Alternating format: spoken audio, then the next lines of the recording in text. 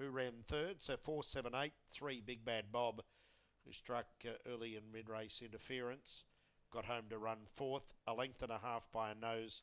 30-86 was the time. Starting signal given now for the last starting signal. We're back here Tuesday twilight, Friday twilight, and of course again next Saturday night with the Col Harris Gold Sovereign Final. Albion Park racing tomorrow night, 12 of the best there.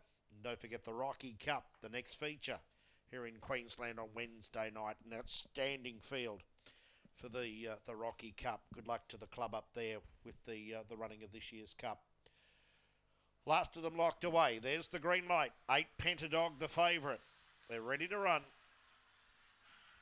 Racing, Pentadog midfield away, Jiggle Splat, Casey Mini Me came away quickly. Captain's Knock goes to third, or favourite knocked out of it early by Mr. Reality. Pentadog back to the rear.